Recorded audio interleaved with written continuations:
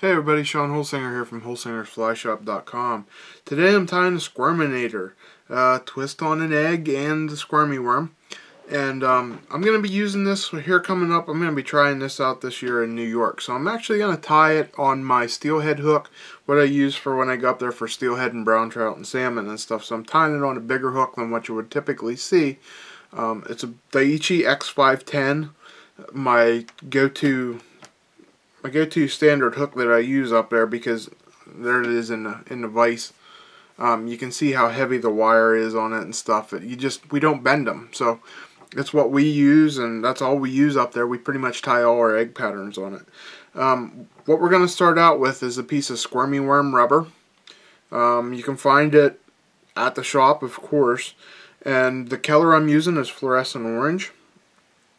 And all we're going to do is I'm going to take and I'm going to thread, like threading a worm, but I'm only going to put it in about a quarter of an inch. Just want a little bit on there, and we'll put it up here in the vise so you can see how much I got. Just like a quarter of an inch. And what I'm going to do, I'm going to come in with some super glue. Just going to put a wee little tiny bit of super glue on there and slide this up over top. Slide the rubber over top. Don't glue your fingers onto the hook. That's not cool. Okay, there. You can see how we got it up over the bend of the hook, so it's coming straight off the back like that. Now I'm going to cut this off, and I'm going to have about an inch here. Probably about an inch total. And there's going to be my squirmy worm tail. Okay, now the next thing I'm going to use some red Ultra Thread 140 denier. In red, there are two reasons why. The red ends up being my collar, and it creates like a blood dot. And what we're going to do is I'm just going to take a little bit and try to trap a little bit of this squirmy worm down. Just enough to give it a little bit extra other than the glue. You can see I caught some of that down there. And it gives it just a little something extra to hold on to.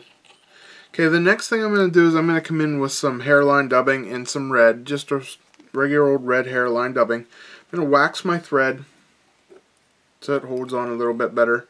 You guys watch my videos, I like using the high-tack wax from Loon. We carry it all at the shop. And we're going to take some red dubbing and dub our red thread. I want to cover the thread completely with it, and we're going to build up a little bit. And what's going to happen is we're going to tie an egg over top of this in essence, but we're going to use the egg and we're going to tie it a little bit thin, a little bit sparse. So hopefully when it's in the water, this will show through and you'll have a little bit of a blood vein in the middle of it. So I'm going to start up at the bead, and I'm going to wrap back to the worm. Just going to make sure I get it all covered. Got a little bit too much there, so we're going to pull some off.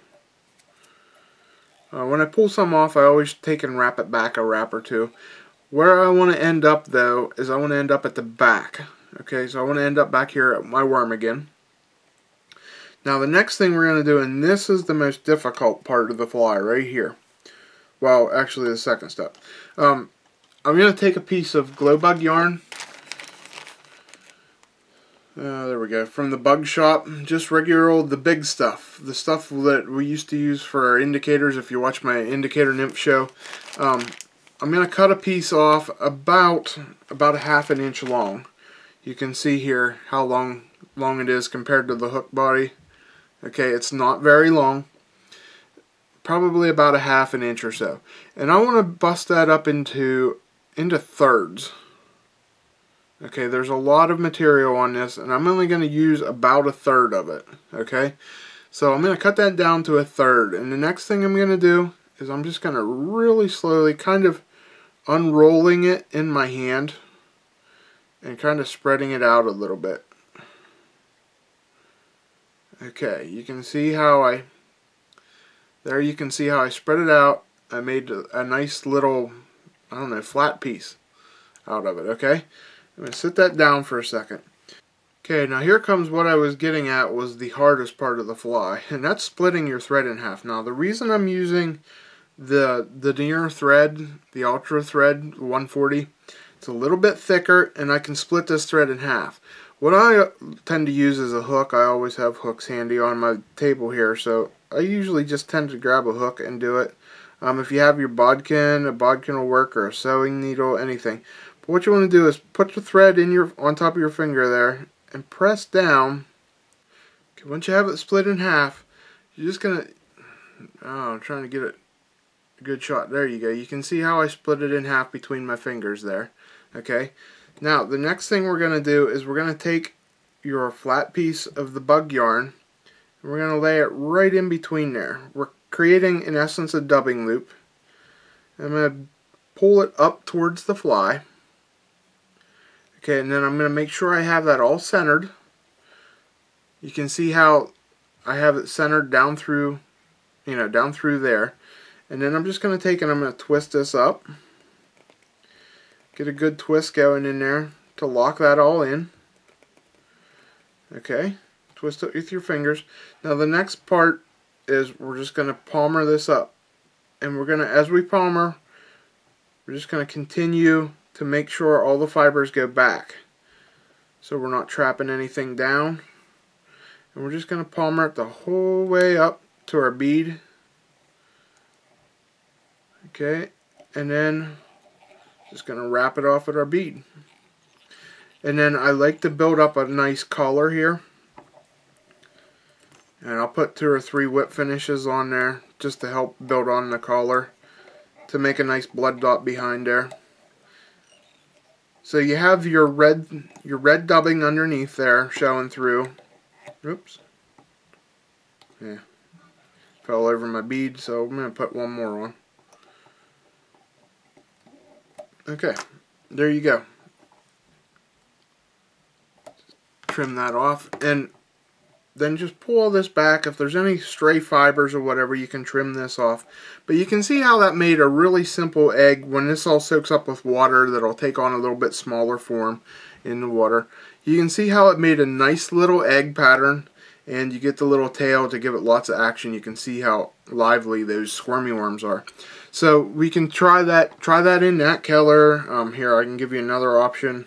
Here's another color I've tied. I'm gonna mix up a couple different colors here of patterns, and like I always told you in my other videos, I like to go through the fly box when I'm up there fishing. If one stops hitting, if they're hitting on one and it dies down, switch into another color and try another color. But I typically tend to stay with the natural egg colors, your pinks, your oranges, creams, those kind of things.